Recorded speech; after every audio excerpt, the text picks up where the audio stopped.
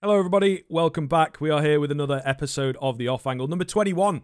Really getting through them. I didn't realize we were so deep in, but when I uploaded the last one, you know, we hit 20. It seems like only yesterday we were on double digits, to be fair, Pronogo, but now here we are. Once again, going to be joined by Thorin down towards the bottom there, of course, a returning guest as we are going back through the Rolodex, getting the boys involved once again for more Counter-Strike 2 talk, I think it's going to be, you know, see where everything's at on that and pick the brains of the man down below. But I think I've just, you know, come up with this as a bit of an idea in the past few episodes, just seeing how people are, you know, trying to be a bit of a nice guy. So how are things, Thorin? You're always busy, so I'm sure.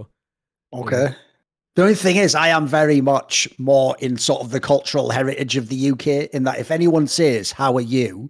Even if you're about to die in 5 minutes, you say, "All right," and then that's the end of that's like the end of the like social niceties, and then you move on to whatever. Like if you don't know, by the way, if you're American and you go to the UK and someone says, "How are you?" they don't really want to hear 10 minutes about your life. They just want you to go, "Yeah, I'm all right." Yeah. Or if you're British, if it's really good, the joke is you don't say it's really good, you go, "Not bad." Yeah. That's actually how you. It's always, you're supposed to be understated, so I'll keep it that way. I'm all right, mate. I'm all right. It's all good. Right, don't worry. That's good stuff. And now for the American of the group. And here's exactly how I'm feeling about all the things that have happened recently and how it made me feel inside when I woke up. And whatever. Yeah, I'm doing well. Everything's good. We're on a show. We got some stuff to talk about. You know, the biggest thing that I wanted to sort of hit off immediately is like we just had EPL obviously finished, Grand Slam taken by FaZe. Kerrigan, of course, maybe cementing his legacy as the GOAT IGL. That's something we can discuss. But it looks like the local authorities might be a little bit upset with me, so don't mind the sirens. The main thing is we're looking to close things out, and maybe it's serendipity, maybe it's something just happenstance, but we get the conclusion to a lot of the storylines that maybe we were locking. Just look back to the last couple of majors. Simple finally got his major. Kerrigan finally gets his major. Kerrigan gets the Grand Slam after it's almost like blue balled for a long amount of time, where it was a very long stretch before they finally cemented it. And maybe in the least ambitious and momentous event that you could have asked for, where like at the end they just have, I actually know some of these people, but some ESL guys, we can call them, bring out the gold bricks. I was kind of thinking that like maybe they would go for somebody who is a little bit more grounded in historical CS success, or maybe one of the last winners of the Grand Slam. That would be a cool angle, wouldn't it? Yeah, if it was like passing the baton or something. Yeah. And even, I mean, the joke is he could have said, in that scenario though, you'd never get Simple to stick around to do it, would you? If he's not receiving it himself. So just saying. Don't know if it's a shock to anyone, but Simple's a bit of an arsehole. Don't know if that's snuck out into the wider world yet or not, but who knows? Yeah, when he stabs you in the back, it's with a knife that isn't his, if you know what I mean. So there you go. Exactly. The thing I was thinking of course, is that you would want somebody who's like grounded in the local region's history. Like, if there's a major in Poland, you'd bring out like a Taz or somebody. But the problem is, obviously, the only Maltese history anybody's really familiar with in CS is Config. He could have brought up the gold bars. That's pretty much or just that shit player from Australia.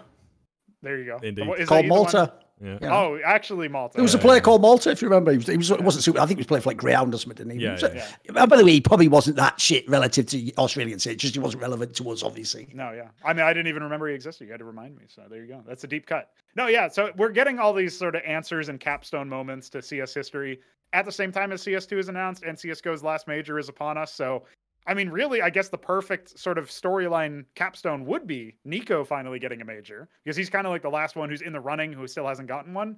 I kind of don't feel like that's going to happen. I'm interested in your guys' takes, but Thorin, obviously, as the esports historian, is there anything we're missing before the end of CSGO that would make it the most satisfying, other than the obvious Nico pick? Is there something that you can put your finger on as like, this would be a really great storyline if it actually finishes, and how likely do you think that kind of storyline would be? I don't even think the Nico one's actually as good anymore as people think it is. Like, if he'd have won it, obviously the one where him and Simple were in the final, one of them had to win it. If he'd have won it in that context, that would be quite cool, I think. Not least because if you ever look at that lineup, the point is he would have won it there. Like, he would have had to be the best player. That was the one where they still had Jax and Nexa and Amanek all in the same lineup. Like, if he'd have won it there, I'd have said awesome. But the problem is, like, if he wins it now, it's not even a guarantee Nico will be the MVP of the tournament. In fact, the joke about this G2 lineup, especially if you saw the one kind of eats it, is he could actually be like the third best player and they could win it. So if he wins it like that, I'm not even sure that does fulfill the category of like Nico got his major. Because when we say Nico deserves a major, we mean like he was cracked out for years and years as like arguably the best player, if not definitely rifler for years and years and years and years. If he doesn't do it that way, I don't know if it works anyway. And then also, to me, it's like, it's only because he's actually still active and could win one. Like, technically, Elige also be cool if he won a major. He's just not very good at the moment. So if you really want to do like the best story ever, it actually probably wouldn't even be Nico. It'd probably be like fucking Guardian wins a major, or the old school one is somehow Existence won one. He was the one who was like missing one in terms of all the great players and stuff. The problem I have overall is I actually do also think Nico, I'm not actually sure he does deserve a major anymore. His play deserves a major, but that's not obviously, as we've learned in esports history, what wins your tournaments. There's things like, do people want to play with you? Can you get the right people into your team? Can you move to the right team? The problem I have with the Nico angle is this. People act like he played in mouse sports his whole career. No, he only played with them for like a year and a half or something. After that, he was in FaZe and had all the power and opportunity to do anything. You could actually argue Nico, since he was in the big FaZe clan, that was the first like true like international superstar team. You could argue he actually, if he wanted to, like those NBA players, he could have run the whole scene, bro. He could have brought anyone he wanted in. He could have kicked anyone he wanted out. Sometimes I imply he did. He could have gone to any team he wanted. Remember, he left that team to go to G2 when they looked better, and then that team was great. And I'm sure he's had offers since. So my only problem is, I think like if I take the nameplate off and I just look how he played, yeah, that is a player that deserves a major. Or you can put it another way. Most players who won majors weren't as good as him. You can put it that way. That would be satisfying. But I also sort of feel like, in some ways, if Nico ends his career without a major, it'll be a pretty good fucking lesson to young players of like how you manage your career, how you deal with teammates, sort of when you did it, because he claims he doesn't have any input over his career. Even if that's true, that's a lesson right there. Don't just leave your career in other people's hands. Like, why would you do that, mate? Because I'll always say this. It's the same reason I've told literally to his face in this story. I've told Shocks, it's not about the fact Smith is your friend. It's about the fact that at the end of CSGO, when someone says, where's all the majors and MVP, Shocks, you're going to have to turn to it and go, see my friend Edward here, I just preferred playing with him. Like, that's whack. You know what I mean? Like, you could have been his mate and won all those championships. Why did you have to do that? So I personally just think in the modern day, especially, you should use the power you have. So I think that would be cool. But I also think there's plenty of like not as complete narratives. Like, for example, in some ways, I think it'd also be cool if Simple won a second major, or Carrigan won a second major, or maybe you even have a mad thing that maybe Liquid just wins bizarrely on the way out the door for no good reason. Everyone says it's a fluke, but spoilers, Cloud9 fans have shown us it doesn't matter if people say it's a fluke. You still won. You can still go on about it for endlessly for years. So I think there's a lot of narratives that could end here. The joke is, it would almost just suck if it was actually just like another Outsiders, like it's just a fluke went out of nowhere, and then we all get blue balls right at the end of the game, and no one gets like the satisfying end, right? I think it's set up. It is set up kind of nicely, though. I'm sort of in agreement that I think a better storyline for it would definitely be, you know, a Na'Vi or a FaZe win, because I think that, you know, they have the conversation around, you know, their key players, right? Carrigan with the GOAT IGL, it would cement. I think there'd be no argument now. A couple majors, right? Glaive would, unfortunately, with where the teams ended up these days, be sort of out of that picture.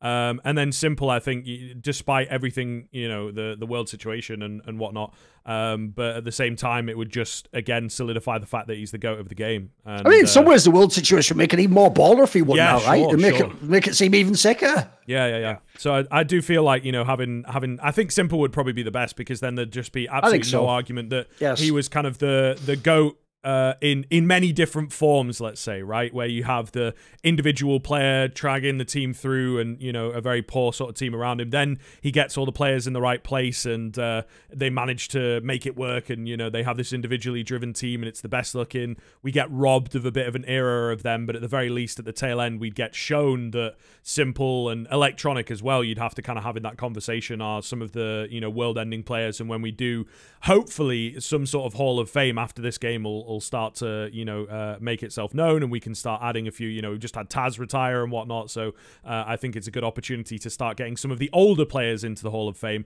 and then we can have these conversations around, you know, not just the greatest player of all time, but we can add all the little accolades to different players, like a Shiro, like an Axile, or whatever, that, you know, they're Hall of Famers in their own right. But yeah, I think that it is a better storyline to come through, that someone like Simple finding the major with everything that's going on in his world, and also just the fact that they will have been able to rebuild the Na'Vi team, and that we can see that Na'Vi are as strong as we say they are. And I do feel, you know, in a new zone, in the final major of the game, it's going to be hyped up because of that reason, right? That we have a different system coming in, it looks like, as well, you know, with only maybe one major. We'll see. At least it's going to be earlier next time, so maybe not. Maybe it does open to more. But, you know, I think that it will... The game is obviously changing, and I think that therefore might change some of the fabric of the players, so it'd be good to have a fully cemented kind of story at the end of CSGO. If we get another one of those fluke wins, I think it will take, you know, some of the gravitas out of this major and the gravitas out of the end of the game, you know. So yeah, I'm kind of in agreement. I think that a simple double header would be very, very cool. But again, Carrigan, maybe he also finds it, and I think that would start to, you know, look towards a team like FaZe as one of the probably best teams of the game. And indeed getting, again, you know, the individuals together in such a weird and wacky kind of way, and having those individuals re-perform and come back up and have this swan song towards the tail end of Go would be very cool. By the way, you know, Scriv, no one even thinks about that angle, because this is where you can tell. The problem with narratives is, because narratives have like archetypal components to them where you've heard a similar story many, many times. And so essentially what we're discussing here is really like, if you rephrased it, it's like, what would the most satisfying sort of end to the story be if this was like a children's story? And, you know, at the end, you want a message and you want like things that happen during the journey to somehow tie into the end of the story, right? So it's all neat and it feels right. Well, along those lines, like when you talk about those aspects, one thing I think people really miss is, because the narrative around Carrigan was he's a choker and he never wins anything and they don't win the big tournaments, they've done the same thing they did with Simple before he won his major. I had to point this out to people right before they won the major. You know, he'd won everything else, right? He already had his Katowice and his Cologne. I think he had a couple of like the Katowice.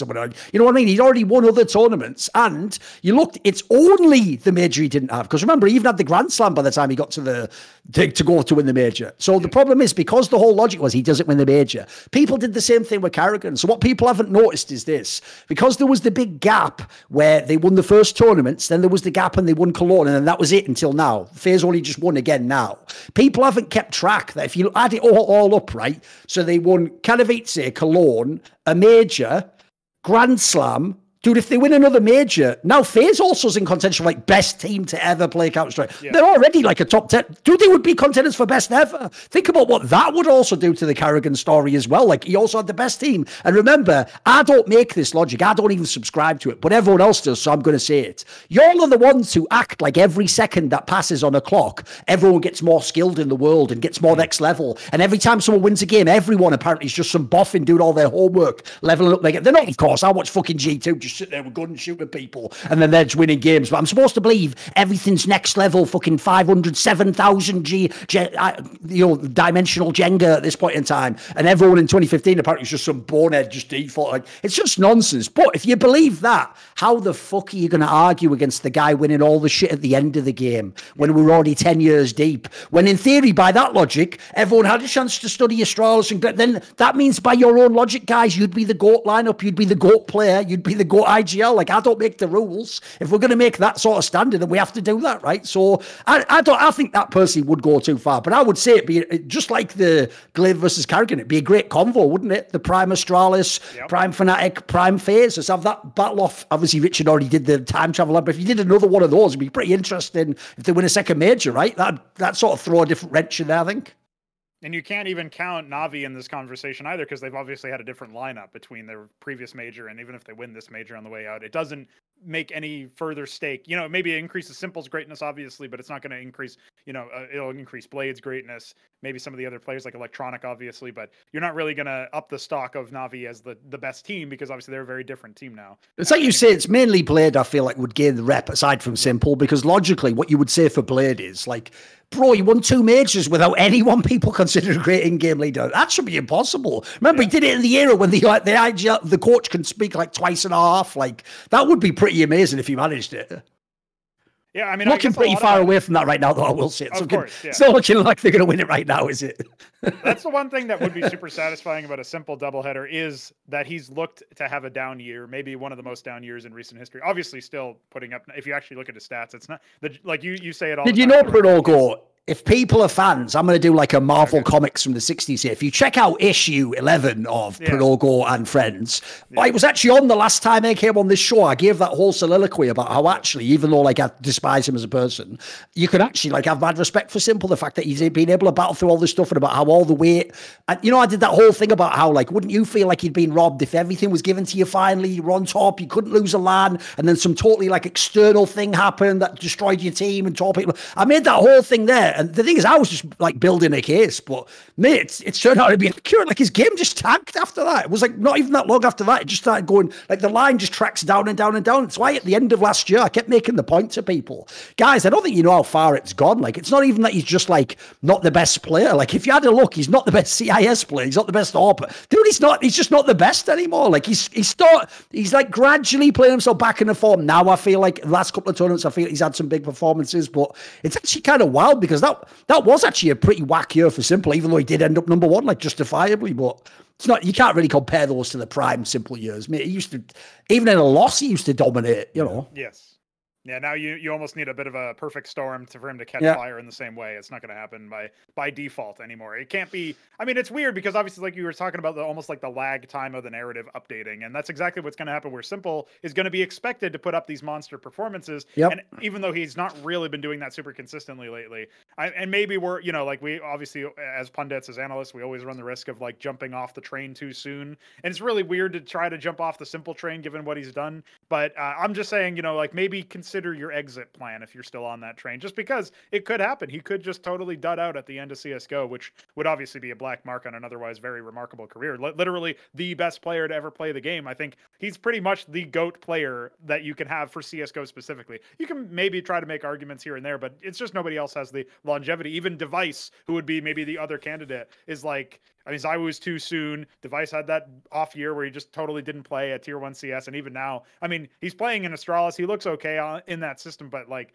come on, guys, it's Astralis. Like, you know, they're not going to be doing numbers or damage at this major at all. So, although if they did somehow, you know, you were talking about a miraculous Liquid win. If Astralis do a miraculous win for the last major, maybe that helps Glaive's case a little bit, but it just doesn't seem possible at all. At this that didn't happen a bit. Yeah. That wasn't even worth the time it took you to say that out loud. So I just knocked out of the NFL, mate. Yeah, I don't know. I think Glaive and Zonic, maybe we have to look to that kind of pairing. I don't think that, you know, Glaive, unfortunately, on his own is really doing an awful lot. Independently, right? Because Zonic is doing nothing on Vitality. Well, yeah, that's true, actually. That's true. Maybe the match made I actually think the two pairings that people always made, but then bizarrely they don't judge these people when they're apart, is Glaive and Zonic and Cold Zero and Fallen. Look when these people are together and then look when they're apart. It's night and day, mate. Which isn't to say any of them are frauds. It's pointing to you. The combo was obviously what was awesome, wasn't it? Yeah. The combo, the timing, I think as well. You know, the sort of 2018 post-phase era and everything was pretty flat. So there's a lot there for the Astralis boys to unpack.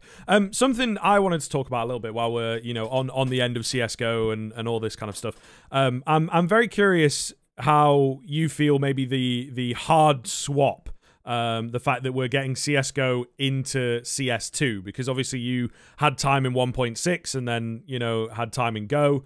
And for a while there wasn't as many players coming across. There wasn't as many teams coming across. They stuck with their game. Do you feel this is a better way of doing it for Valve, that they've, you know, pulled through, like I say, the hard swap, I suppose, the hard change, rather than having two games compete against each other and let one sort of grow naturally and whatnot? Because it does mean that CS2 is going to have to be a pretty perfect product if it's going to be played at all levels of the game, and, you know, you're not going to have the option to go back to Go. Even as a casual player, that might be something that you miss. So yeah, how do you feel about that change coming in, Thorin? The problem I have with this whole deal, and no one else seems to have this issue, everyone else just seems fine, sort of like with the cognitive dissonance. Like, the question always was, when I heard this announcement of CSGO, because CS2, because I always heard that thing behind the scenes, especially for people like Richard, which is like, I'm almost certain they won't fuck with the skins, you know, they'll migrate and all that. Yeah. It's like the first assumption would be, well, logically, in the same sense, the reason Counter-Strike Global Offensive is successful is the way the game plays and certain aspects of the gun mechanics. So same concept, right? If you don't want to risk all of that and risk just tossing it away and becoming a shit game, you're going to have to migrate most of that. So as far as I can tell, the part I don't get is this. I don't have CS2. I don't play it. So from what I've observed watching people stream it and the initial announcement, it seems to me like it is just CSGO with like an engine update. It's got some interesting graphical aspects. Seems more like the graphical components that have changed. But when you watch the guns, like I'm not surprised when people put those clips like Nico dominating CS2. You watch it, it's just a bang average normal Nico clip where he just shoots people in the head with the AK. Like that's just what he does every game. That's just CSGO with smoke grenades, you know, and a lava lamp in Dust 2 spawn. Like, okay, like what is it really that different? So the weird thing I don't get is this: if it's not that different, aren't we all sort of like over egging the pudding with all this shit? Like, and it's CS2. It's not really. It's just like you say, they just got rid of CSGO, rebranded it as CS2, gave everyone to it for free. Remember, if you have CSGO, and it's just an update on the engine. Like, if it's that, it's not that big a deal, and hopefully all the people who are good are still good by and large. And maybe you get the odd person. I would say I think it'll only be the odd person come to the game because it's CS2. I don't actually get the vibe personally, by the way, that there's going to be some great exodus from Valorant and Overwatch and all Call of Duty and that everyone's going to be on CSGO. No, don't worry.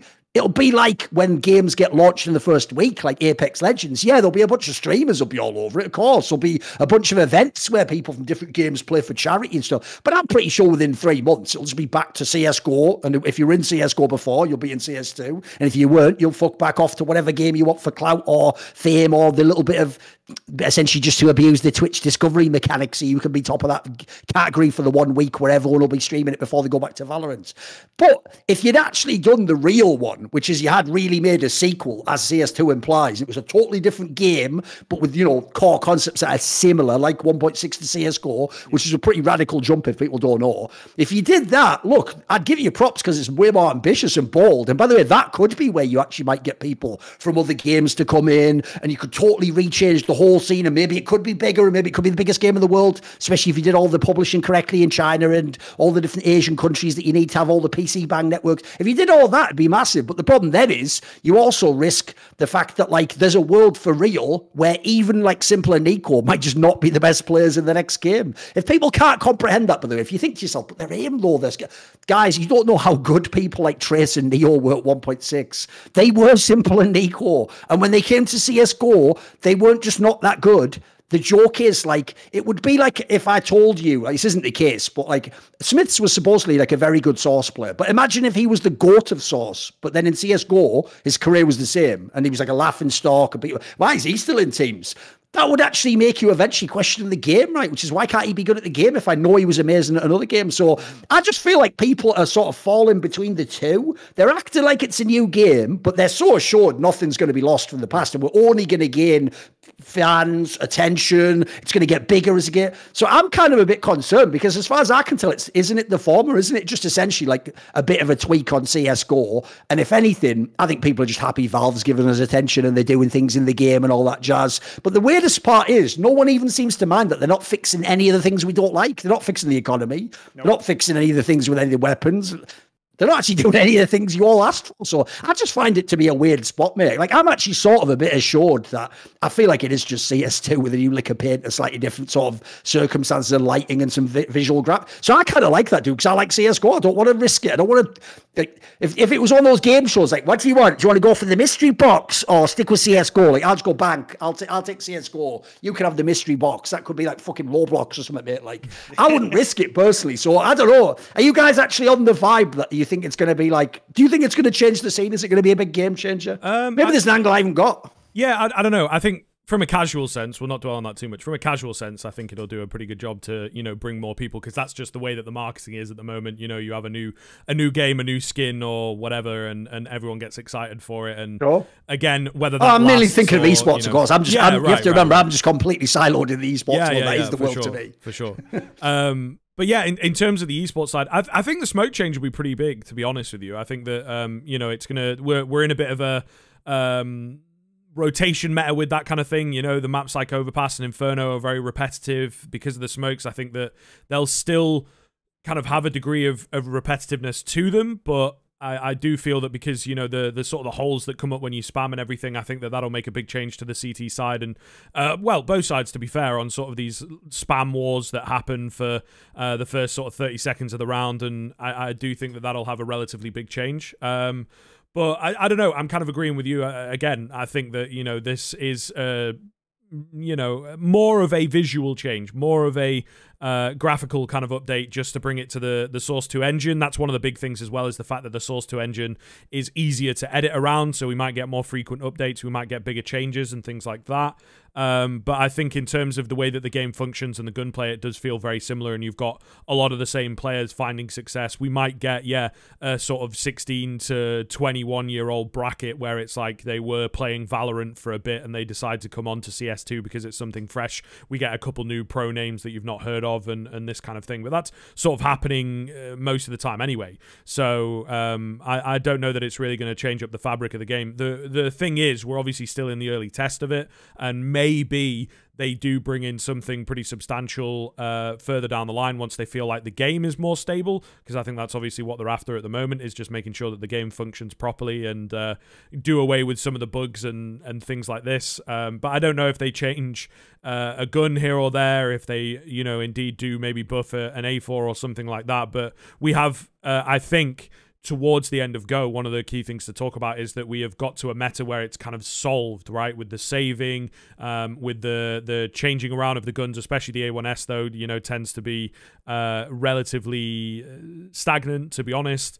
And it even feels towards the tail end of the game here. Anubis as a map adds this in, but towards the tail end of the game, we're getting a bit more T-sidedness out of things, because teams have just kind of figured that it's like, right, we'll just get them to rotate their utility and have a pretty conventional start. The CTs have to stick to a script to a certain degree, so they just kind of wind down the clock for a minute and then they start to make their move later on into the round. So it has left the game a little stale, I think, which is kind of problematic. Maybe a new game will change that up, but I'm not so sure. I think something like the economy needs a big shake-up, and maybe in an interesting way. Maybe you have to think about it a bit harder. Sure, we've had two very simple-looking economies where one stacks up, one doesn't. It's not too deep. Maybe things change based on how you survive. If you survive in a round, you get more money or whatever. Something needs to change economically, I think, for a real shake-up in the meta, because that seems to be the big problem at the moment. But yeah, I don't think there's going to be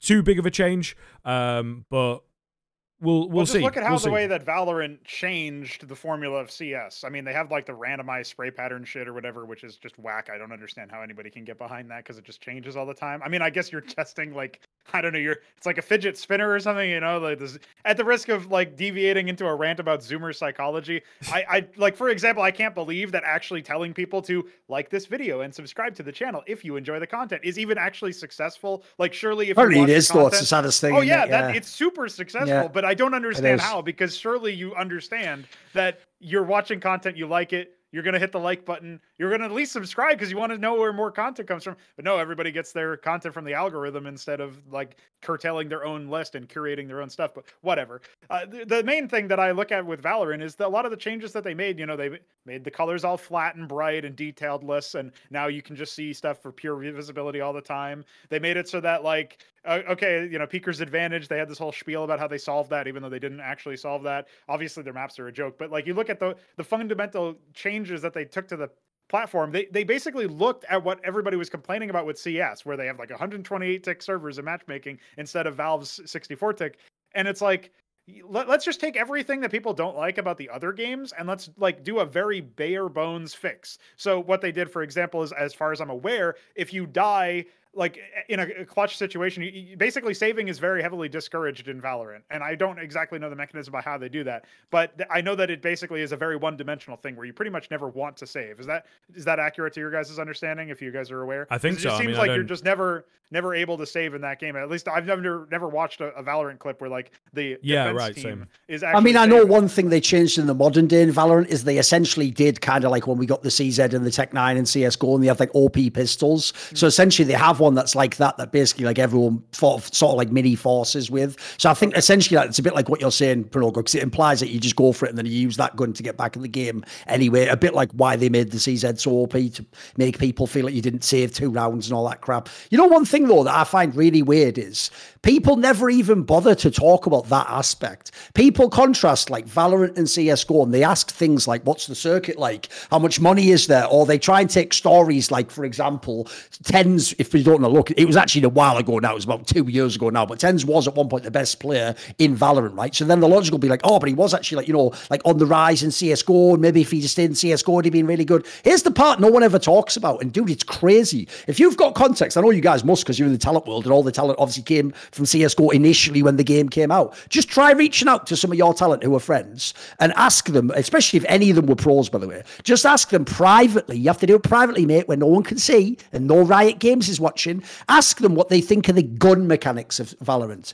To a man, I have never met a single former CS pro who plays in Valorant as a pro or top talent who says that the gun mechanics are better or there's anything they like about them more. All of them imply like the spray aspects is worse. They say literally it means like it sort of evens the playing field for people who start as good with skill and stuff. Like those aspects, dude, it's almost universally like damning the way they say it. And this is not stuff, by the way, where I'm saying it to them like, yeah, you play that bloody pussy little kids game. I'm not doing that, so they're like placating me. I sometimes just generally straight up ask people like, do you prefer it? Like, is there actually some things that are better? Because I'm open to the idea that like there could be some components that are like different, and maybe that's cool in its own way. You know, I'm not like some CS zealot in that sense. If it's better, cool. Maybe Valve should do it in our game. But to a man, dude, that's like the dirty secret no one tells you about Valorant. It's behind the scenes. They all think essentially the game is worse. They just like the scene. Like maybe they didn't like how the NA scene was going in CSGO, or maybe they just weren't a top player. Now they get a chance to be a top player from the beginning. Remember, that's also a massive part, as I tried to point out in my video about it,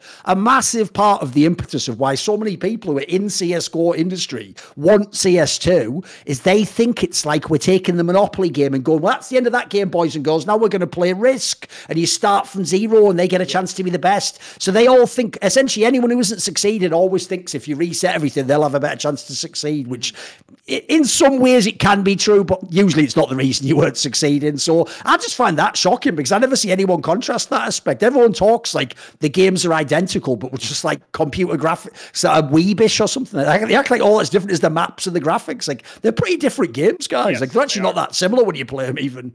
Well, that's why I was bringing up that point is like Riot have basically taken a very like basic, shallow fix. Like they have a shallow understanding of the problems in CS, probably because they don't play it that much. I have a feeling that a lot of the game developers. You know what's wild though? I will say this though, Promogo. I do get the sense though, just from, as an observer, it's pure speculation. I do get the vibe that they actually did succeed though in selling the premise of a CS game to casuals way better than CSGO does. I actually think the problem games like CSGO and Rainbow Six have, unfortunately, is the realism aspect. When you see, especially like Rainbow Six, which people don't know, it's like a more complicated version of CSGO with what you can do with the utility. When you see that and you're like, if you're a guy who just wants to jump into a game and have some arcadey fun, you start thinking incorrectly, like, oh, it's like bloody XCOM or something. I've got to set up a whole tactic. That sounds boring. You know what I mean? It sounds like everyone's the IGL. It's not true, actually. But if you instead see like Valorant, even though it is still the CS, it looks more like, oh, it's more fun and sort of arcadey, and I'm using like weird silly guns and we're all flying around with powers. Like that sounds more fun. Like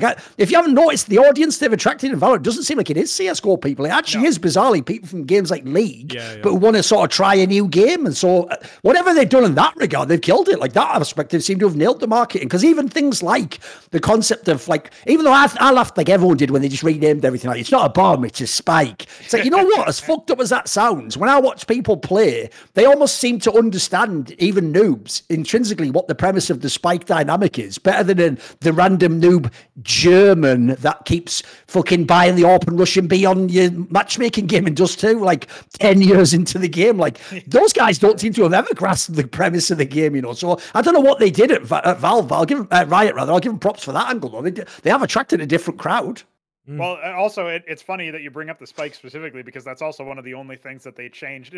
Admittedly, a minor change, but actually something that obviously has interesting ramifications, which is that you can half diffuse the spike and then get off of it and start clutching and shooting and stuff, which is kind of neat. Oh, like, yes, that is true. Yes, maybe that could be something that CS2 could play around with or whatever. But obviously, the other thing is that you know this better than most, Thorin, that a lot of game developers at these higher echelon big companies are like holier than thou fart sniffers that don't want to give credit for anything everything else. So you get into a stage where they're like, well, this is clearly from Valorant because this, or you know, like a reaction to Valorant or whatever. And if they're just, even though obviously Valorant is copy and pasting a lot of stuff from Overwatch and from CS, especially, they don't ever want to acknowledge that, but at the same time, they want to sell you on the idea that it's like CS but better or whatever, which is just a weird like cognitive dissonance. Oh, by the way, I'll tell you one person that should get absolutely wrecked. It's the type of person, and there was loads of them in the industry, like Slash is the classic example, where they would just every 2 years they would do a tweet thread like, why don't we rename CT and T and take out the bomb? And well, here's why, dickhead, because Overwatch and Valorant don't have bombs. They don't have real life guns. So by your logic, they should have way more revenue than all CSGO. They should be shitting on every game, right? Yeah. That was supposedly the one thing we were being told. I don't think it was personally ever true.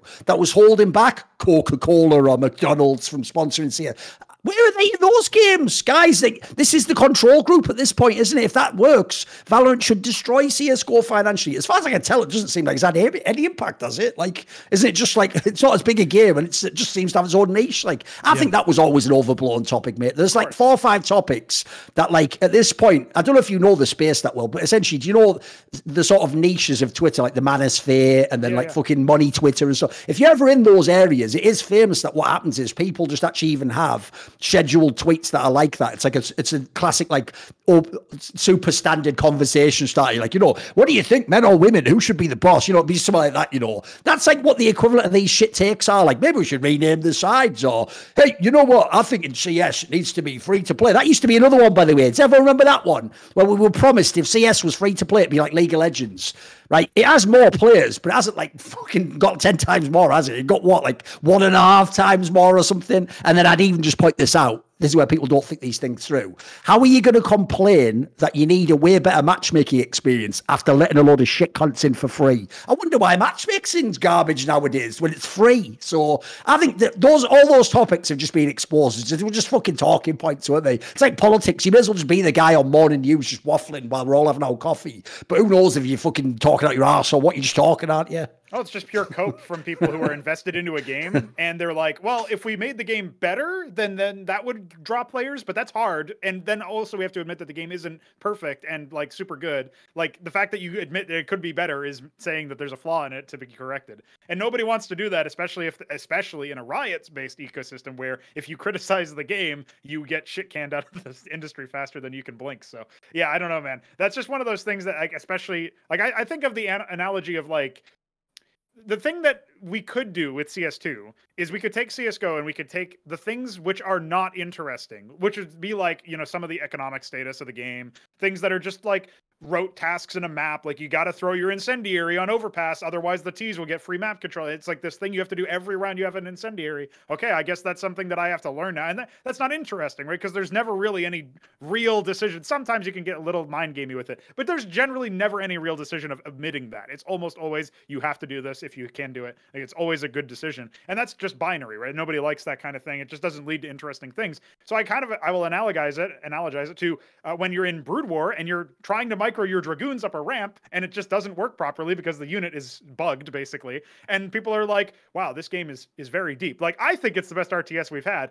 And I don't think that overcorrecting it to the degree that StarCraft 2 did, where they actually made the pathfinding worse in many respects, where units just clump up, that doesn't lead to a good game either. But at least make the unit follow my order, right? Like, at least we can do that, because then I can use my APM and my focus to do other more interesting things on the battlefield. Then imagine the pros who are playing Protoss, who don't have to spend all their APM building, you know, moving this unit up the ramp or whatever. Like, imagine what they can do elsewhere. They can do more interesting things and get us better games and more compelling games. Like, that's the kind of thing I want for the CS pros too. I don't want them using their economy and their mental focus and training this weird wacky jump throw that maybe isn't even something that should be in the game, and doing all this wacky stuff like abusing mechanics like the bug jump that Big Plan did at that one major. And it's just like, why are we doing stuff like this, right? Like, we all kind of intrinsically understand that this doesn't need to be in the game. It doesn't really add a lot. Yeah, but here's the problem for Nogo. Here's the obvious question no one asked as well. No one thinks of these things. I think laterally when people say a point, I think, what side to this aren't we seeing? Here's what no one bothers bringing up. So everyone just spent the last few weeks just on their hands and knees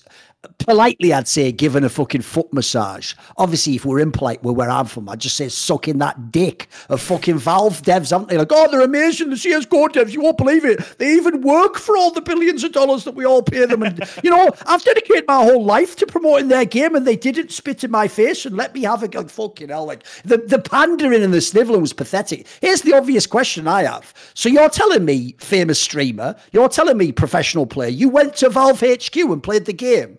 Did you ever stop for 5 minutes, even over coffee, and go, can you fix the economy of the game that's totally broken?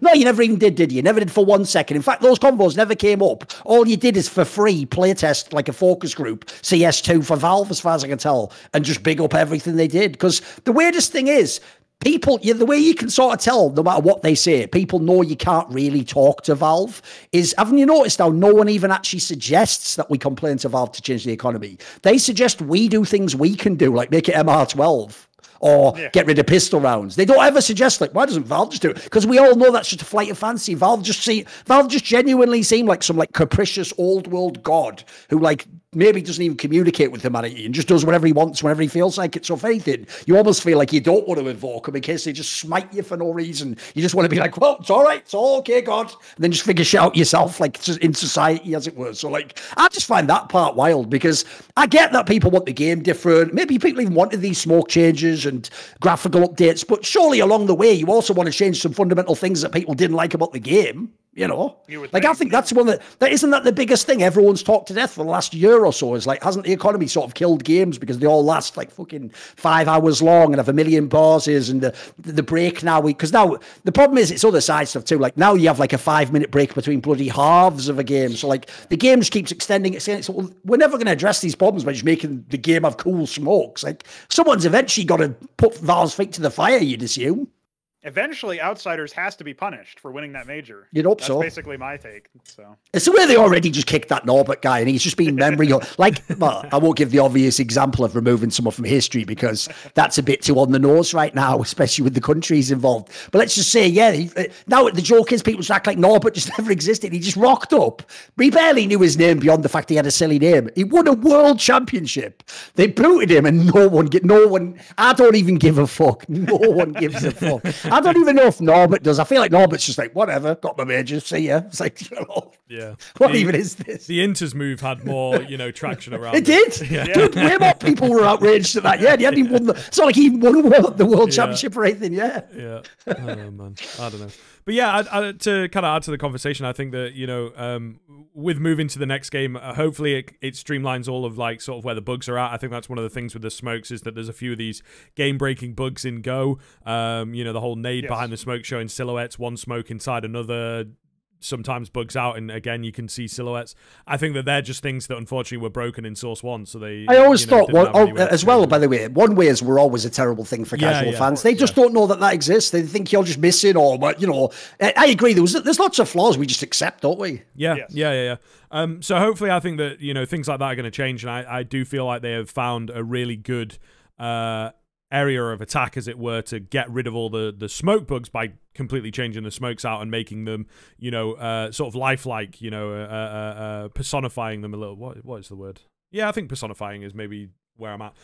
Fluid, volumetric is the word that's used in the video and all that kind of stuff. But it just feels like they have a life of their own, and that'll make things a lot more interesting. It's the way every person also within the next 48 hours was like, I like the volumetric. You've never used that word in your fucking life. No one even heard that word before they said it. And I wanted to set up a bit. Explain what it meant either. So. I wanted to set up a little bit more, before I just threw volumetric down. Just something a bit different, I suppose. But it seems like it's caught on. It seems like it is going to be what we're calling them. I don't know. I quite like dynamic smokes. I feel like that's maybe a good one. A little bit of a better line for it. But yeah. So, but do you like them in the game script? Yeah, of course. I think it's a cool change. I think. Am I the only one as well who doesn't get like there's certain things about the way they showed those videos where I was like, I wanted to just pause it and be like, guys, what are we actually excited about here? Like, for example, when they were trying to show the fact that the smoke, just like a Molotov, sort of spreads a bit differently every time. Yeah. So they were showing that it can fill different shapes. And if you remember, you're going to see in your head the image as I say it. They were showing like, you put it in a window, it goes across. Then they showed really quickly that one where it was like a donut shape and it just made a circle like that. And everyone was like, ooh, it's like, wait a minute.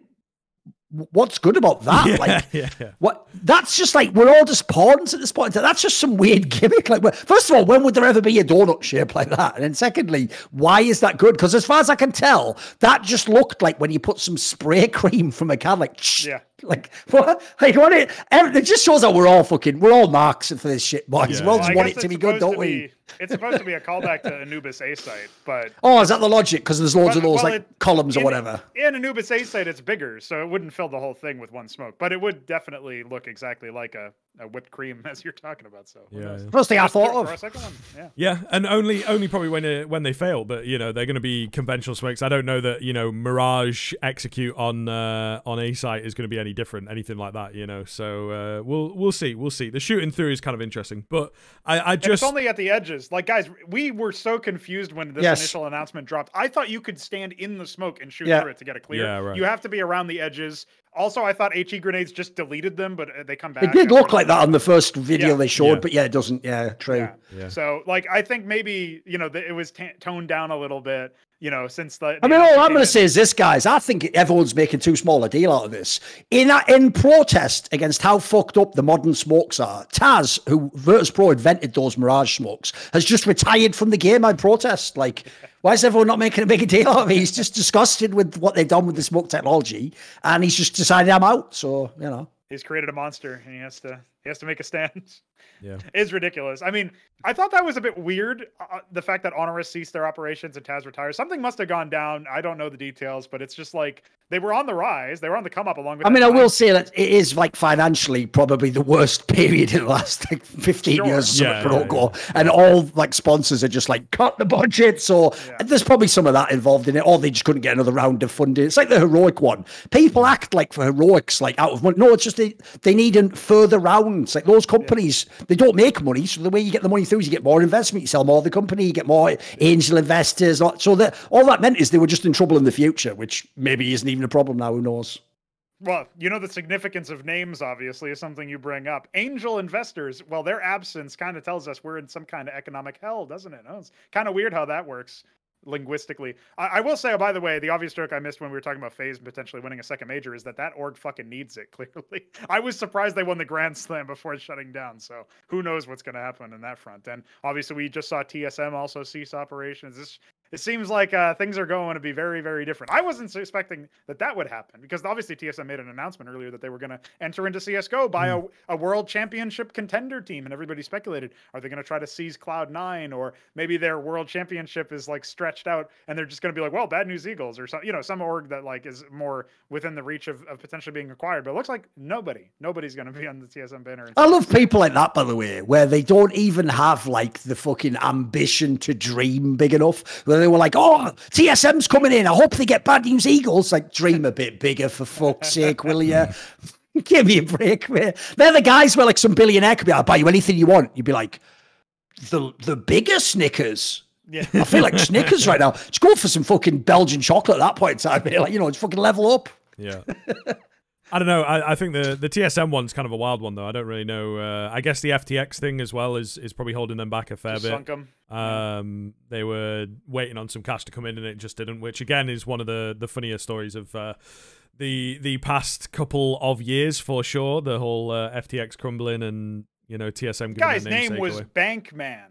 Like, am I missing? How has nobody brought that up more often? I mean, like, you had like Mr. Medicare bring it up as a joke, but like literally Bankman, guys. Like, also the thing that's mad to me is a lot of gamers don't know this, but like there's a real story that was verified. People looked up, like, in League, you can look up people's ranks and all the match history. What he used to do while he was doing his business calls for Realscriv was he would play solo queue in League, and he was like perma stock in the lowest ranks. He was utter shit at League after thousands of games, mate. And this is the guy, the people who had an org from League of Legends put their whole fucking future on. And LCS did as well. Yeah. So essentially, in your space, your only domain expertise is the game League of Legends. Someone has proven he is objectively appalling at understanding even the most basic concepts. And you go, well, I don't know anything about finance either, so guess you can just have all my money and look after it. Like, oh, bloody hell. Yeah. You think you deserve it at that point, wouldn't that be another fucking fable for young children to learn from? Like, that's a parable and a half right there, isn't it? Yeah, well, the times are coming. Hopefully, you know, the hard times that make hard people or whatever, they're on the way. So we'll see what happens. But so get hard, Scriv. Get real hard. Not touching it with a barge pole, to be fair. What about that? What about the old school GB James line for Team Liquid? Remember, make a play that gets you dick hard. By the way, that didn't age well at the time, but that's going to age way, way worse in the future. Don't worry about that. I think it's already aged pretty poorly, to be honest with you. Yeah, I don't know. But yeah. Because that is just like, excuse me. Yeah. The fuck? Ridiculous. You know, your interview with that guy always shocked me because his photo quality was like, it was like he was a living photograph or something. It was really wacky. I don't know. People might forget about that, but if they go back and look, did reflections with him. Yeah. So not a bad show. But yeah, so I think, you know, coming back to the CS2 conversation, I do feel like, you know, this game is set up to succeed, I think. There's not going to be too many changes, but we kind of pick up where we're leaving off. The thing is as well with like the big game change that possibly could have happened or weapon changes or whatever, it would be nice to get an extra gun or something like that, you know, that is something a bit fresher, something a bit more different. I think maybe having some variety in like the SMGs, for example, that they're, you know, it's mainly just the MP9. It would be kind of cool to see something like the UMP come back in, or just a completely fresh gun that actually does something. Because again, our, you know, concentration, we don't see over even 50% of those types of guns. I get it with the rifles, because you know, you're spending the full money, there's always going to be one that's the best, but I think something with the SMGs, something in that area, you know, to keep the game a bit more fresh would be kind of cool. So we'll see. So a few changes I think would be nice, and a bit of a shake-up would be nice, but maybe not right out of the gate is the thing, because I think, again, this comes back to the conversation around the game needing to be up to scratch and needing to be ready to go by launch, which is only in a few months' time. They've been working on it for a couple of years, apparently, and if they can't produce a game that functions similarly to the way that Go is, I think that they will, you know, really drop the ball on it. So, because that's something with, you know, I didn't play much Source, I didn't play much 1.6 or any, but I do feel like the thing that made those games sort of have the lag of people going into a new game, and obviously with Source the vast majority of people actually stayed on 1.6, was these sort of big gameplay changes, wall banging, the way that the nades function, things like this. And I think that they obviously want to avoid that fact, and you don't want CS2 coming out and then everyone going, well, CSGO was better, we need to go back. So I do feel like this game hopefully is set up, and it looks pretty good from, you know, this being a beta test. It's only on one map or whatever, but it feels like the game, as you said, Thorin, functions very similarly to the way that Go does, and the gunplay feels very similar. And I think, by all accounts, that is a good sign for me. With any luck, what we'll see is just a nice and neat, tidy migration over. Obviously, they transferred all the skins, which is a big deal because microtransactions. And obviously, they've basically laid the groundwork for the maps. The best thing about the engine upgrade is the fact that it lets you have more content. Obviously, data miners already found a bunch of stuff referencing an operation. So yeah, maybe we'll get, like, that's one angle that I could see a lot of casual players sticking with the game long term, is if there are repeated operations like over and over and over again, because it's a lot easier to add content now. And, you know, operations are obviously where a lot of maps were also rotated in. I don't know if that'll be the same thing now. They seem to have a very different process for that. But who knows? Like, maybe what we'll see is gun overhauls or new guns or whatever later on in the game's lifespan as operations start kicking in. So, I mean, it would be one way, I guess, if they launched the game with an operation. Maybe that's actually what they're planning. So you never know. That could be it. But honestly, I mean, the last couple operations were like kill 20 chickens on Dust 2. It's like, fuck you, dude. Why am I doing that? So nice content you got there. So yeah, I don't know. With any luck, though, it is just, as we're all saying, pretty much CSGO with a new coat of paint. And obviously the smoke changes, and who knows? I mean, they're going to rework maps. You saw Overpass is apparently different. There was a little bit of light shed on that on the Talk Encounter episode, where they had a lot of the people who tested the game talk about how Overpass was done. But and they also had Yanko there for whatever reason. So shout out Yanko. He wasn't testing, but he was there, like, going, wow, that was cool. Probably had something to say about Nico, some sort of excuse about what Nico thinks about the game, I assume. There you go, yeah. Filtered it out. You know? I don't know. He's got his own niche. He knows what he's doing. The pro players on the side of CS2, now that they've streamed it a lot, I mean, we're getting mixed signals about like the tick rate, but it also seems like they've generally been like, yeah, this is fine, you know, works out. I mean, there's some complaints. Obviously, they had the fucking wall hack command in the game for a while, so I don't know what was up with that. But beyond that, I mean, the pros seem to like it. So that kind of points towards what Thorin was saying earlier about how this game is probably just going to be a migration over. Unfortunately, that means the economy won't change probably, but who knows? Maybe the smoke change will end up being way more impactful at the top end than we suspect, and maybe there will be more counterplay. People buying HEs out the wazoo so that they can actually clear those smokes. You might see some meta developments change, so it'll definitely be interesting to see the PGL major in the next year. I know actually majors are a topic that you made a video on recently, Thorin, talking about the inconsistent nature of how they were doled out across the year. We started off with 3, whittled down to 2. Obviously, the pandemic hit. Okay, now we got all this other stuff. Now we only have 1 this year. My brain tells me Blast is probably seething because their last major, I mean, on the one hand, they get the benefit of it being the last major. That's a lot of pressure because now you really got to deliver. This last major's got to be huge. But at the same time, they also have to get their big event undercut by the news and announcement of CS2, which to me, as soon as CS2 launched, I was thinking, man, Blast must be like, this is our major. Like, we were trying to like do this first major we've ever done. Now it's also the last major of CSGO. And we have to deal with the fact that like maybe people are just going to skip this one in their head and forget about it because CS2 is about around the corner and stuff. So I don't know what the dynamics are over there. I'm sure that they're going to try their hardest to put on a good product like they usually do. Although, admittedly, I think you've already started to see in the calendar, as like their very few events that they even have in the calendar have shown, they're not necessarily operating on full strength for those early events leading up to this event. Like the World Finals was kind of scattershot, it felt like. That was at the end of last year. And then their opening events so far this year have kind of been like, eh. I mean, nobody really cares about online competition, I guess, is one of the main problems, and that's what's going on right now. But at the very least, EG got a win. And it was just announced EG will be replacing Detonate at the RMR. So they still actually managed to slide their way in there, guys. They might actually contend for the major event, which, I mean, all right, well, we get to watch them lose some more, I guess. So there's that. Thing is, though, if I'm Blast, what you're talking about, I would just make that. I would lean into it. I would make the whole theme like it's the last major of CSGO. Yeah. I would even do like part of the advertising scheme is like, will Simple get 2? Can Carrigan get 2? What about Nico? I'd make that like literally part of it, build into the storyline.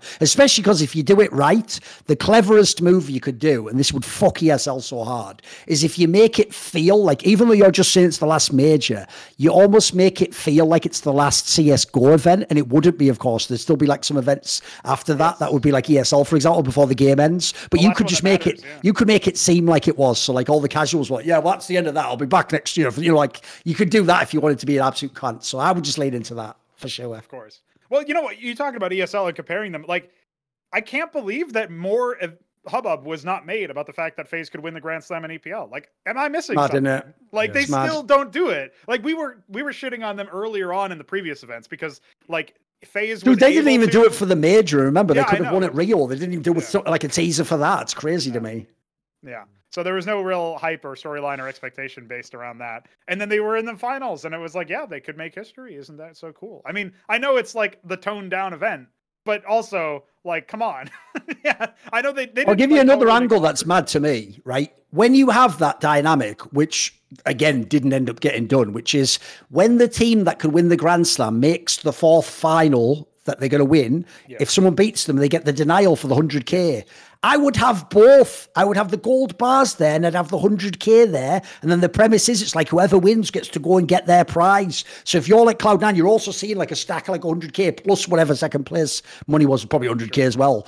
I'd have done some like whole thing as well. Because remember, thematically, you want to build up the idea that this is what they're competing for. You want it to basically be like in wrestling where they have the fucking ladder match with the belt right there, you know. And the idea is it's just within your grasp. If you can just reach out, like that's the whole vibe you're going for. Because I thought it was mega disappointing how little fanfare they put around that. Like, look, gold bars is cool, getting 1 million on a website of earnings is cool, but like you could do so much more about that, you know. You want it to be some like super momentous moment in history, whereas they seem to sort of, quite frankly, it's wild because they don't even seem to put much effort in. Like, they seem to just not care that much, ESL. Like, they make it like some side shit. That should be the reason I thought the Grand Slam was genius when they initially implemented this is own ESL events. Yep. It's the way you make yourself like the premier part of the circuit. I even think on some level, the way you know they've succeeded is, like you said, Scriv, no one really gave a fuck about Blast World Finals, nor have they ever. Blast World Finals just feels like Blast 4 Finals, but not in Copenhagen.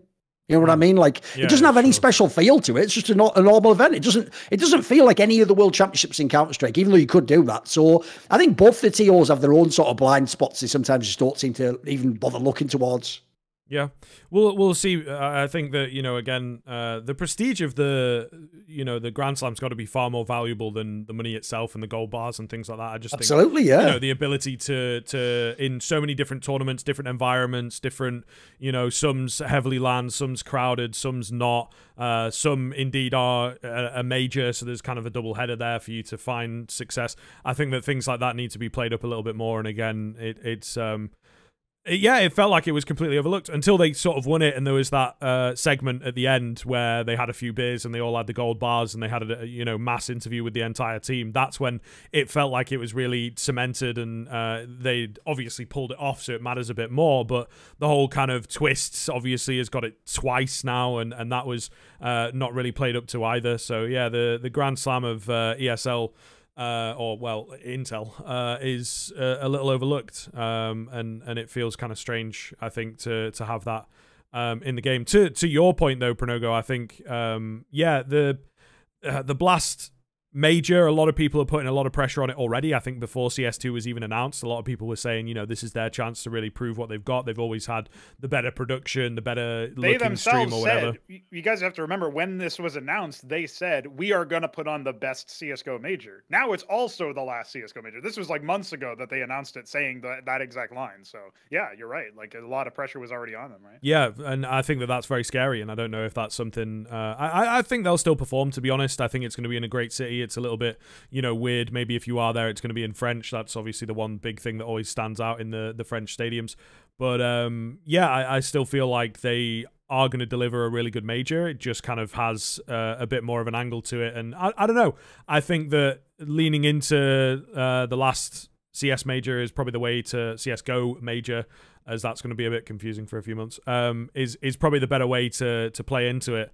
But it's really quite a tough remit that they've got. I think the teams are not necessarily set up in the best possible way because there's a lot of inconsistencies kind of with where the teams are at, so you can't paint storylines as effectively. But for me, I do feel like this major should be a really solid one. I think that Blast have got the capability to prove it. One of the maybe questions that we could move into, if there's no more sort of points on that one, how do we feel about PGL getting, you know, yet another major into CS2 is kind of the thing. I don't know. I nothing against PGL necessarily. I suppose the first major that they had back was a little wacky in places with the audio and all that classic stuff. The second one felt pretty good, though, to be honest. I think Antwerp's one of the better majors in recent history, and obviously had the games there as well. But I don't know. Again, I'm not a fan of having, you know, the same sort of operators. We were maybe going to get one out in Asia, was rumored, but that doesn't happen. And it's also, you know, it's going to be in Denmark, which again is a country that has been played up to CS for quite a while, and it's not like it's a new, fresh area. That's the one thing maybe Rio had going for it, is that it's like an area that we've not been to in a long time. You get to see how the crowd functions a little differently, and we did get a couple games there where it was kind of exciting. But in Denmark, that feels like it's something that's been sort of done and dusted quite a lot. So open to the panel, how do we feel about Denmark and PGL being the first CS2 major? What do you think, Pronogo? You can go first, Matt. Well, I think it's odd as a choice for Denmark to get. Well, it's just weird because Blast are in Paris instead of Denmark, which is obviously like, that's their home country, that's their home event, that's their home stadium, is the Royal Arena. So that's a bit weird to me. But and also maybe that's another point of consternation. PGL is swooping in on that. I think Semler made that point on the recent By the Numbers. But the thing that I get out of this is, okay, PGL obviously pretty buddy with Valve, especially with all the Dota 2 stuff. Their last major was much better than the major that came before that, the preceding one. I think they'll put on a good show. I mean, the question is how spectator ready and tournament ready will CS2 actually be by then. That's like the main thing that could be out of PGL's control, but still obviously have a significant impact on the event. So yeah, I'm not sure. I think I look at stuff like that and I think to myself, you know, how are we going to attempt to make this kind of event really kick off? How is PGL going to market around it? And that's an angle that I feel like they've always been a little bit, I mean, there's the whole angle of like what they were talking about in, before the second major came in, which is obviously why a lot of members of talent chose not to work with them, right? But like even beyond that messaging, it's just like, okay, their first major was the first CSGO major in 4K. That was something that they mentioned about Stockholm a lot, right? Is like, this is going to be the first one that we really do push the envelope in that respect. Their previous major in PGL Krakow was obviously one of those events that they try to push the AR angle a lot. Maybe they had like their own HUD as well from memory that they were trying to like push as in an additional sense. But I just feel like I come away from those events feeling like whether they were good majors or bad majors or awkward majors with the production, they were still just kind of majors and not like their own unique thing. I didn't come away feeling like this is a really big landmark moment. I mean, the one of the trophies, I forget which one, it was probably the Stockholm one, was just like really an affront to my eyes. But beyond that, it's like I can't really remember anything other than the games themselves, which maybe, you know what, fair fucks, maybe that's actually all you need. But I can't help but feel like there should be something different and more pomp and circumstance around CS2, especially considering that's the one. But you know what, they lucked out.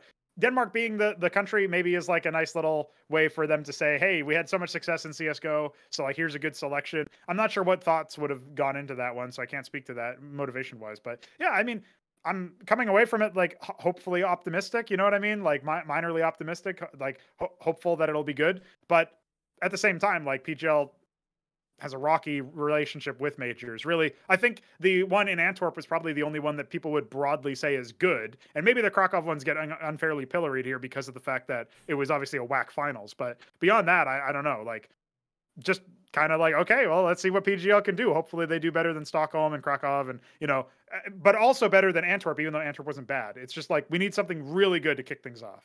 Right, here we go, Prologo. Watch and learn, mate. This is where I earn the big bucks. So as the esports historian, I'll give everyone a brief history lesson.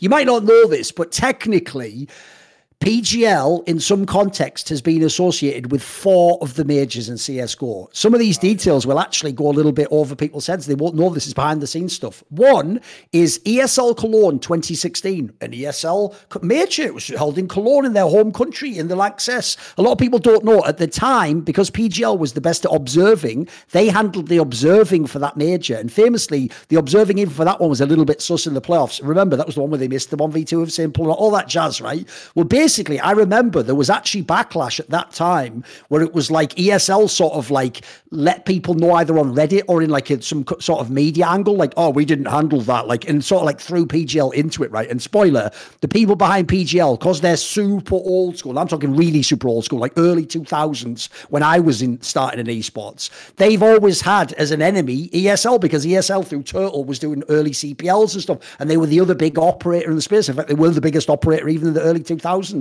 So there was that one. Then right after, obviously, the year before, people will forget this. DreamHack Cluj Poker, which took place in Romania, go look it up, technically says DreamHack and PGL organised that. Because as far as I know, it was like DreamHack staff and like crew or whatever. And then because it was PGL's country, they sort of worked with them. And at the time, that was because everyone was trying to battle in coalitions against ESL. Remember, 2015 was the year when ESL bought ESEA, and the rumour was like maybe they're just going to do a monopoly type exclusive circuit, which Richard famously reported on and sort of was able to stop by word of doing like a sort of like get the word out there just beforehand. And then the right people were able to step in. Famously, Valve was supposedly on some vacation and they quickly came back to sort of say, like, hey, stop that. Like, you can't do a circuit. So the first 2, which they were tangentially connected with, not that great, had some issues, or they got sort of thrown under the bus a bit. Then we came to their first real major, the PGL Krakow one, which at the time was the worst CSGO major ever. I wasn't there, but I heard not only did they have tech problems repeatedly, like people were literally even saying like the PCs were dodgy on the first few days, but then yes, unfortunately it also had the dreaded scenario, a bit like the classic fucking face it major, where just a lot of the playoff matches were shit and it wasn't a very interesting sort of conclusion for people. Basically, they didn't feel like it was as exciting in the playoffs, because I always said about CS events, the silliest thing about CSGO events is there's a lot of luck in how well people remember the event, because even if you fuck up every aspect of production, format, invites, everything, as long as the last, I'd say like as long as the semis and the final are really good matches, everyone will forgive you. Everyone, because we'll just watch those matches and we'll end with such a great memory. We'll go, yeah, it was pretty good. So that one already was a bust, right? Then you came to Stockholm, contender for worst major ever in terms of things like certain sound aspects, moving between the venues. Are we in Stockholm? Are we not in Stockholm? And then you did Antwerp, which I'll give you. Antwerp, I think, was just a good major. Like, I don't think there's any real complaints about that one. So if you look, they haven't got a great track record of working with the majors. And unfortunately, I suspect I know why. It's actually not, by the way, the angle someone might think, which is like, in the modern climate, I'd actually say right now, especially, some of these sentiments are almost rising up again. People might just want to think, well, it's because it's in bloody Eastern Europe and, you know, everyone's corrupt over there. They're all just bloody, like, doing a shit job. And then it's one guy, like, just lying to his boss, like, yeah, I can go handle that, but he can't. No, it's not some, like, ridiculous bureaucracy. As far as I can tell, that's the whole metric by which PGL can do these majors and why they're always the ones aggressively bidding to get a major. Because what I've heard is they're one of those events that basically, I've seen this happen. They will have one person do two people's jobs. That happens in production. As in, when ESL would have two people to do that job, and sometimes even three, they'll have one. Well, you can already see how the person who hires one can crush the margins for how much the expenses are in a way the other guy can't. Then add in, look, ESL themselves already did this, guys. They hired all the Polish people. But in the past, ESL would have a guy from Germany doing that job in Cologne. Whereas you're also, as PGL, you bring your own guy from Romania who comes from an economy that was cheaper, doesn't require the same money, also doesn't have the same opportunities, quite frankly. He's not in the like wider Western Anglosphere world of esports. He has to just work for PGL or someone else in Romania. You just have, essentially, you can crush a lot of the margins. The downside is it's going to make the event probably worse. Like, it's going to basically mean that the analogy, if you want to use one, here's a classic CS analogy. If you don't know why servers suck on registration in Counter-Strike, it's nearly always that you've got a really cheap server host that's put loads of virtual servers, as many as you can fit on one PC. So he's taken one server PC and he's put like 40 instances of CS servers. And what that means is when they're all full, the PC itself just can't run that many instances at max quality, like the RAM's getting affected. And so things like the hit registration gets out of whack. If you actually want to make the best possible experience, what you do is put the least amount of servers as you can put onto one, but you charge like a premium price. And then the idea is you play because the quality is going to feel crisp and amazing. Like, essentially, if you run a major, the problem is, because Valve, as far as I know, only provides some costs and the prize pool, you pay everything else. Essentially, they're actually incentivizing people to sort of gamble against each other. Like, it's like those scenarios you hear in the coding world where someone comes back to a crew of people that are already worn out from programming and they tell them, yeah, bad news. We've got to have it done in half the time, but with no extra money. So you're all just working like triple overtime and you just do it because that's just life. Like, but imagine that the reason your guy got the deal is because he went, oh, right, what if I do it for half as long for half the money? Like, look, that might get the deal, but it'll make it like way harder circumstances to produce the product. So unfortunately, I do get the vibe PGL leans into that. That's why I actually did think it was really distasteful that they implied, at least to us, I think they maybe even said this publicly, they've implied they think the business is great, like they make money from it or something, or things are great. Yeah. That killed me when I heard that, because I could have forgiven them if it was like, this is our only way to compete with like German massive companies. Like, we have to sort of, you know, do a lot of hard work and we have to work for less, so we have to do more, but you know, it's worth it for the vision. No, they made it sound like they just sort of like wreck their own employees. So that's one of the reasons I can't really handle the output being sus. If it's like Antwerp, I'm cool. If it's like the other ones, I think that's a bit whack. And unfortunately, that excuse doesn't fly with me. But I also put some of it on Valve. This isn't TI. Like, they don't pay everything themselves. They don't just cover all the costs. That'd be different. If Valve paid everything, then we could just judge all these TOs as harshly as possible. We could be like, that wasn't a good enough job. Like, you know, Blast would do a better job on this aspect and ESL would do a better job on this aspect. But if you know the business parts, it makes it all super muddy, in my opinion. So I actually think, I've got a quick bit on the Denmark thing. I actually think, for real, Scriv, that is just classic esports pettiness. Because think about this. So when they got the major again, after all those years off since 2017, PGL got that Stockholm major. Where did they try and hold it? In Stockholm, which was the heart of MTG, the company that owned ESL. I've just told you they're massive rivals with ESL. So you're going to go, right, I'll tell you what, no one's ever held a major in Stockholm. Remember, they held it in Jönköping. They never held it in Stockholm, capital Sweden. I'm going to come to your territory and I'm going to host it right in your face, in front of your office, basically, not literally, but metaphorically. Then I get another major. That one's Antwerp, cool. Third major, first one in CS2. Well, you know what? We're coming to Denmark, right in your motherfucking face, Blast. I'm going to be in your house, in your venue. I think there is some of that, mate, because logically it doesn't make that much sense if you are PGL. Think about it. Why the fuck would you ever be going to Sweden and Denmark if you're from a poorer country like Romania where you want to crush the margins? The joke is, you know, it'd actually make way more financial success to go to like Serbia, Poland. You'll make the margins will be way better for you. So to me, I don't see what upside there is to go into those other countries aside from, unless Valve naively, which I don't think they do, get what we get, which is like, well, Sweden and Denmark contribute a lot to CS history. I don't think Valve know that shit, mate. I've told everyone the story before. At the beginning of CSGO, a Valve dev said to my face that if Cayley cheated, Existence must have known because he was sat next to him. I remember looking at him like, what are you talking about, you daft cunt? Someone slapped the shit out of this guy's face, will you? The fuck is he talking about? People don't know, this is true. I left the meeting and told the DreamHack guy, don't ever put me in a room with those idiots again. I just fucking left. Because that's how swagged out I am. I actually am like a character out of Entourage or something.